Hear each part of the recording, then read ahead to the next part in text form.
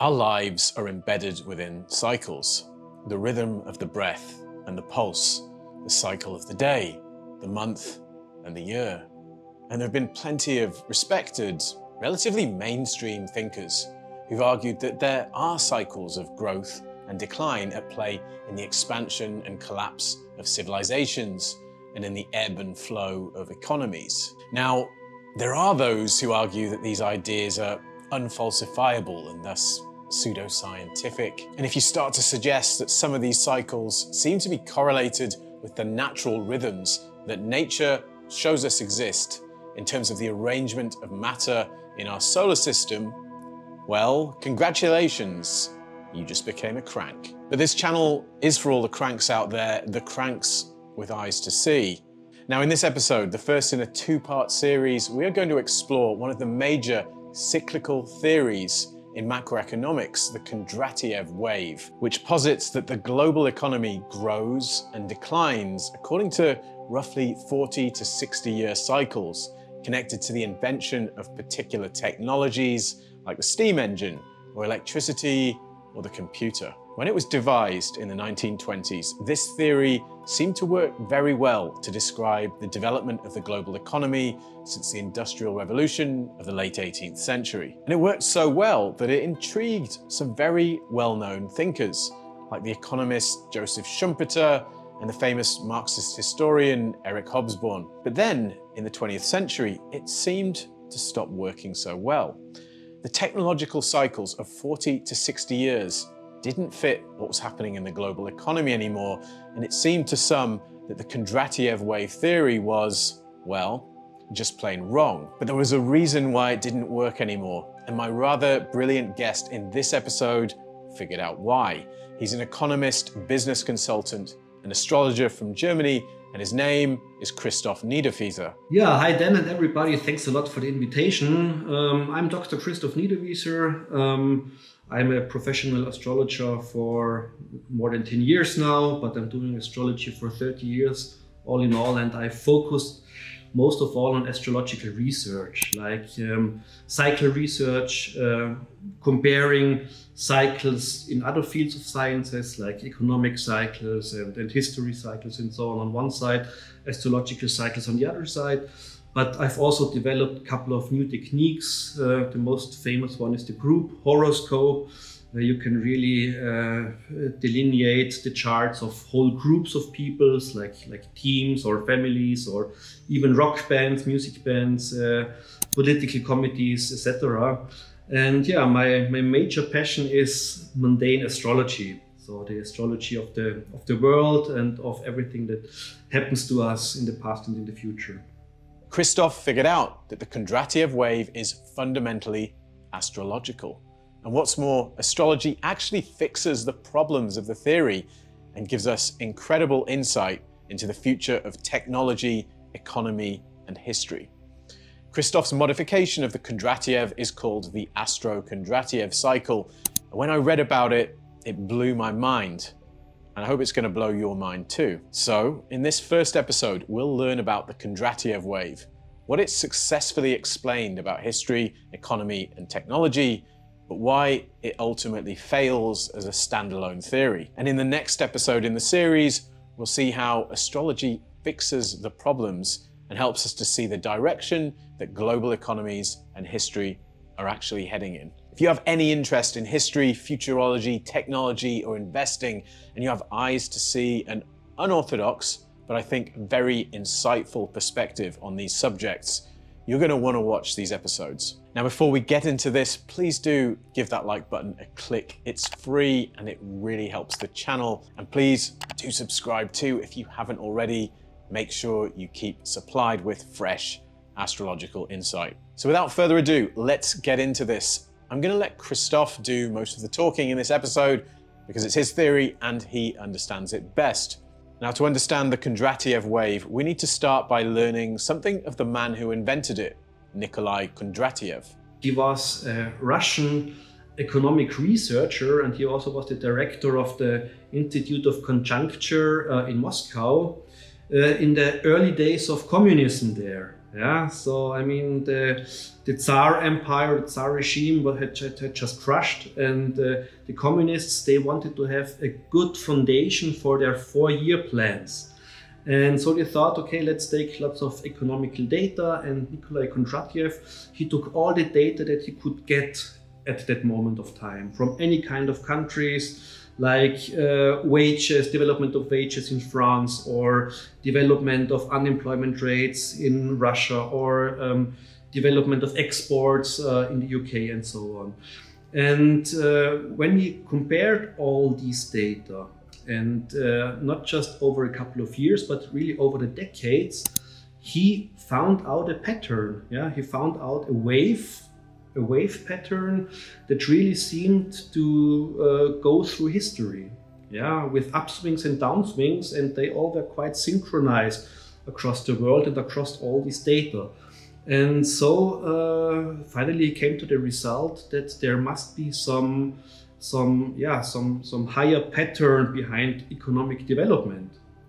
Of course, the communist regime wasn't happy about it, yeah, because in the philosophy of Marx and Engels, you have like a historical development that always goes upwards, yeah. And first there are all the monarchs, and the monarchs, they are kind of overcome then by the capitalists, and in the end, the capitalists are overcome by the workers. Yeah, and then this is the end of history. Yeah, and now Nikolai Kondratiev, who was saying, "Oh no, it's up and down, and we always have crises, we always have upswings and downswings," and of course the communist regime didn't like it, and so unfortunately he was killed in the Gulag. He was arrested for his research, and he died very, very young in the Gulag for it. Yeah. Which is really tragic, but until nowadays it's one of the most known cycles in economic research. Kondratiev noticed that there seemed to be a pattern emerging from economic data and statistics which showed a period of growth in economies of about 25 years, followed by a period of decline of about the same length. And he theorized that this had to do with technology. The basic thought behind this, there is always a basic technology that emerges really new into our collectives. And as soon as this new technology is here, it kind of starts a growth process in the economy.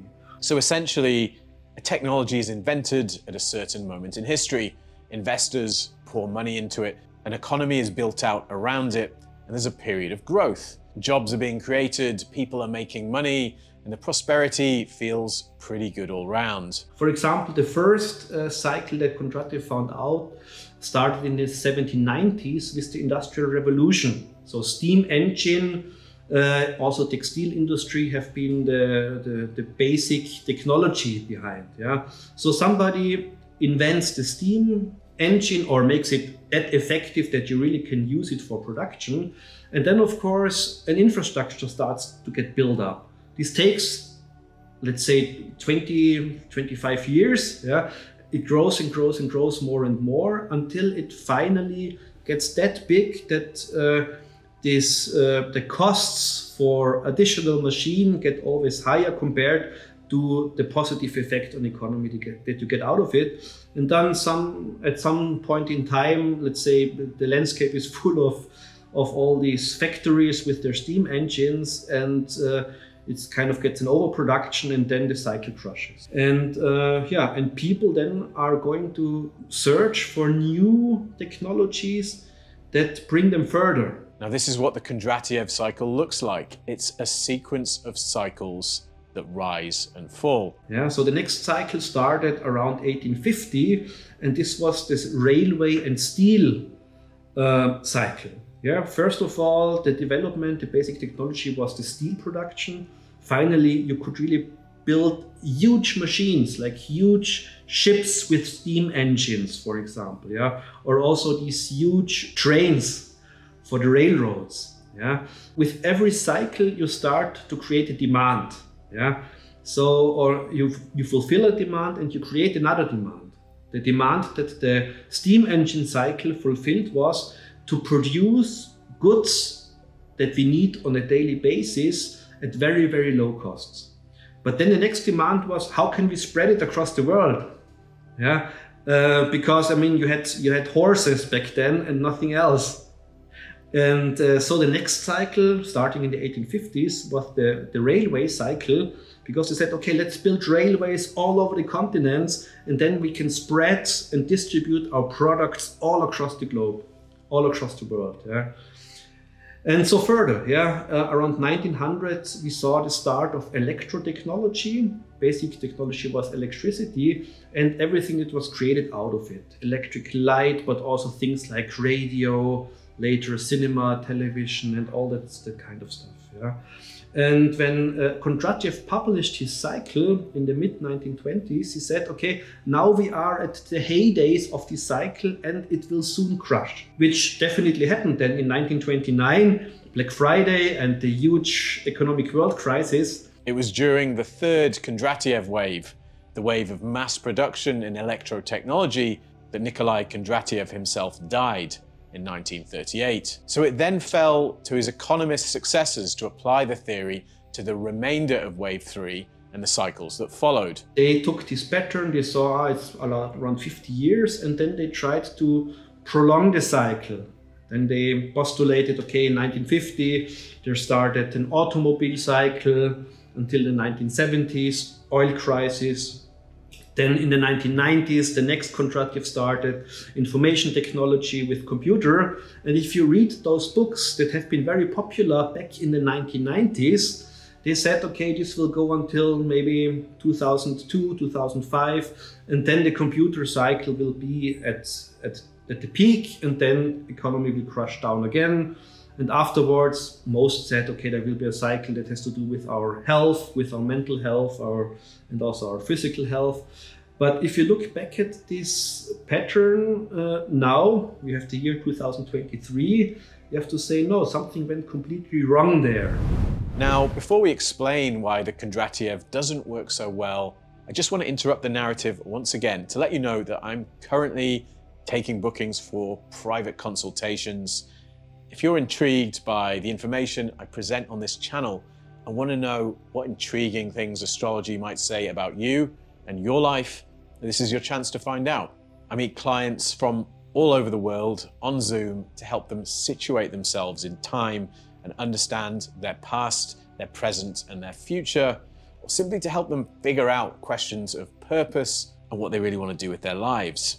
I use a variety of modern and traditional techniques, including transits, the 36 decans, lots, zodiacal releasing, progressions, and astro mapping to help my clients answer the most important questions in their lives. If you're interested, find the details in the description below. And now, back to the narrative. So there are actually some big problems with the Kondratiev wave. It doesn't quite fit the realities of technology, economic growth, and history. Even didn't make sense back then. For example, the fourth Kondratiev cycle, automobile, starting in 1950. If you look at the economic data, I mean, we had a huge growth of automobile already in the 1910s, 1920s.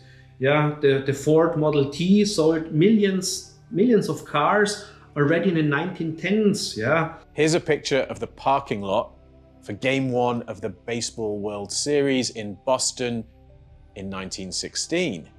The economists had also been confused by the huge growth they saw beginning after the Second World War, and they assumed this must have meant a new cycle had begun. But of course, after a Second World War, where everything is destroyed, of course, any kind of curve has to go upward after the Second World War. Yeah, so it was kind of more the wish to find the pattern than really a serious economical investigation. Yeah. And then the current Kondratiev cycle that supposedly began in 1990 around information technology doesn't seem to work well either. Computers were around well before 1990, of course. And even the internet appeared in the mid-60s in the form of ARPANET. Due to the publications of Kondratiev disciples of the 1980s, 1990s, this should have stopped around the year 2002, 2005, something like that. But if you look back, these were just the years when information technology finally found business model to help them grow. Yeah, I mean, until 2002, it was nearly impossible to earn money in the internet. Yeah, And I mean, the crash of the new economy bubble in 2000 was just a symptom of this. Yeah, everybody had hopes to make money, but nobody knew how to make money in the internet. And just then, after this crash, after the break of the new economy bubble, they found out really sustainable business models that helped them to earn lots of money. And if you look now, you could say all these big, huge companies that now are like top brands in the world, like Facebook, etc. I mean, they just started afterwards. And yet, the theory genuinely did seem to fit economic realities quite well in the 19th century and up until Kondratiev's death. So what happened?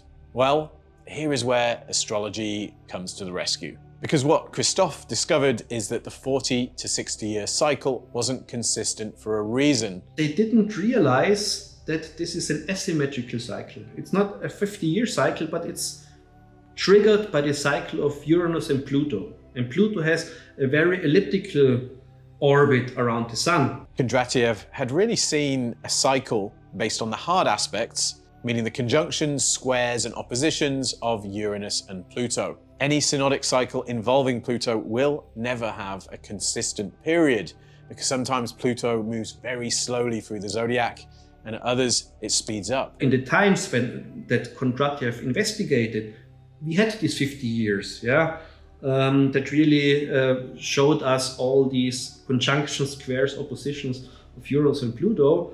But afterwards, it really got much longer. So the next cycle was 80 years old, and this they just didn't get back then. Yeah. You might wonder if he had any knowledge or interest in astrology and whether he'd researched what we know to be the most ancient science of cycles, but it seems he probably didn't. I also thought about this, but what is very important, he was killed in the Gulag already in the late 1920s. So a couple of years before Pluto, which is kind of a really eminent factor in the astrological background of the Kondratiev, before this was even discovered. Yeah, so even if Kondratiev would have been interested in astrology, he wouldn't have been able to find this pattern because he didn't know Pluto back then. So this is the Astro-Kondratiev cycle, and in the next episode, in this two-part series, which might come a couple of videos down the line, we're going to see what the Astro-Kondratiev tells us about the cycles of history and economy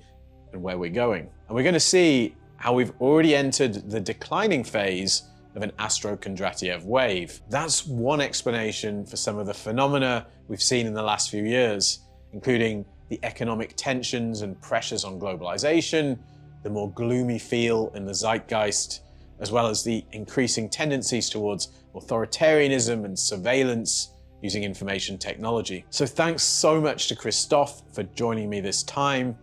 Most of his work is in German, but he does have some English material that you can check out, including an article on the Astro-Kondratiev cycle itself on astro.com, which is linked in the description below. On my website, astrology.de, you can find lots of my stuff. You also can find some English content there.